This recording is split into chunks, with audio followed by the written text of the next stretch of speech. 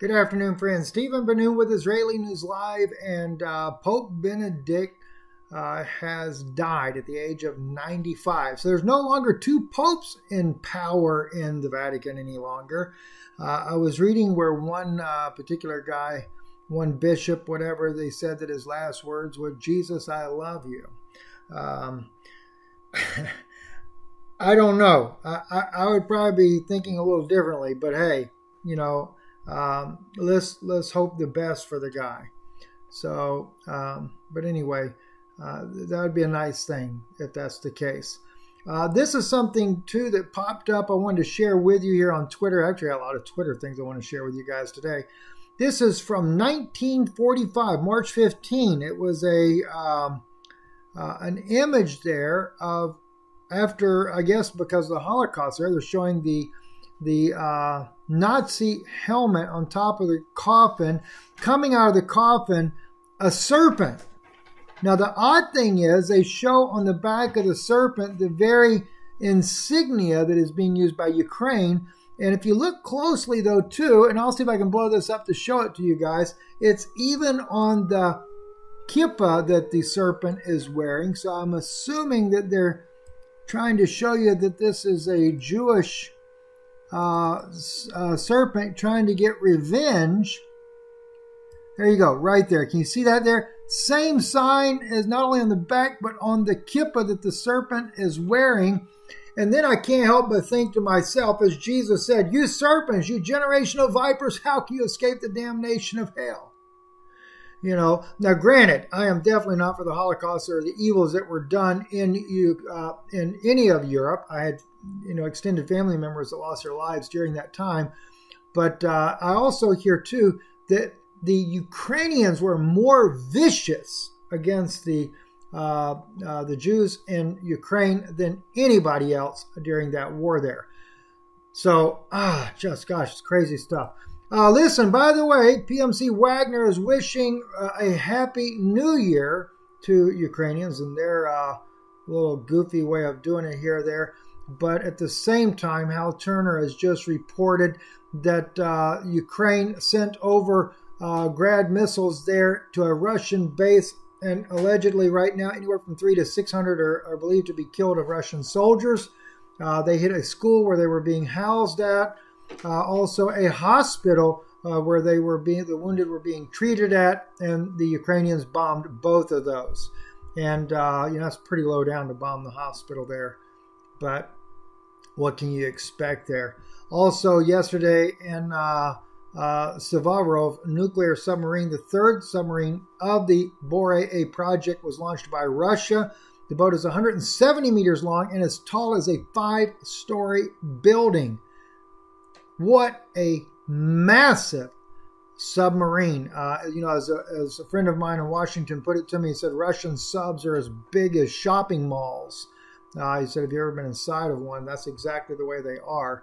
And that is monstrosity of a submarine. I think he's actually talking more about American subs, but Russia, I think, has the biggest submarines in the world.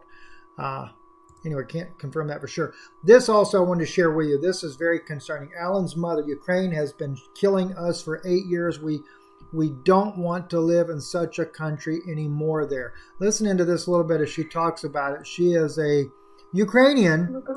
Says, "We're just trying to live with this pain, wake up with it in the morning and go to bed at night." Her daughter, by the way, the picture on the back wall, was killed. "We're just trying to live with this pain." Okay, and very difficult to look at the children who go to school, even though it's a distant form of studying at the moment. Okay, she continues on, and you understand that your child won't go. It's very painful. We try to hold on.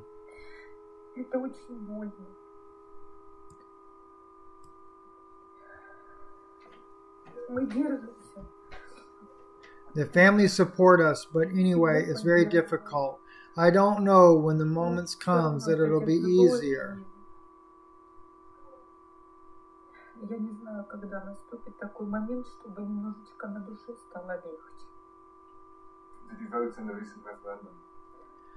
Yes, I voted for Russia. I hope it will help us. That's when we join Russia, our lives will turn for the better. Yes, okay, sorry, it's still the same thing. That's her little girl that was killed. Ukraine has been killing us for 8 years. We don't want to live in such a country. You know, and that's the reason I wanted to play this for you, is her statement right there. Ukraine has been killing us for 8 years. It's unbelievable. I know there's people on both sides that are dying, and I feel just as bad for the Ukrainians and their children that are dying in this conflict as I do the Russian side, the Donetsk, Luhansk region that wants their autonomy free from Russia. But you have to understand, it's true. The Ukrainians we have showed you just numerous videos of the Ukrainians killing their own. It's very sad that these things are happening there inside of Ukraine. Also, too, this video here, black ice is what this is on the highway. This is Cayenne I'd posted. This was as chaotic as you know what for no reason. Let me back it up for you again, though. Look at this poor guy here. He's trying to get out of the way. He can't even get standing up on the ice. Luckily, he's not killed. I mean, unbelievable what this poor man, you know, the fear he must have felt. And cars crashing all around. You know, I actually had a couple of videos the other day, and I didn't get to post them there. The snowstorms and the pileups and the crashes, just like what you're seeing here. Just one after another, after another, after another. Unbelievable. Unbelievable. Oh, gosh. Looks like they make it in without crashing. And then that guy hits him anyway. So that was something I just happened to be catching. I was looking here at the very end here to see what all they actually have out here. All right, guys, so I just wanted to share some of those things with you there. I've got some things I want to share too still yet. Been studying over here in the Dead Sea Scrolls, so I'm hoping to still bring up another video tonight. I think Yana is also going to be sharing a video. She's actually creating a couple of new channels of her own, and she's going to be starting doing book reviews. Because she does so many books. She's trying to get back in the saddle, trying to get back started again. It's been a little over a year that she's been away from the ministry. So I will let you guys hear that from her in her own words. I'm Stephen Benoon, your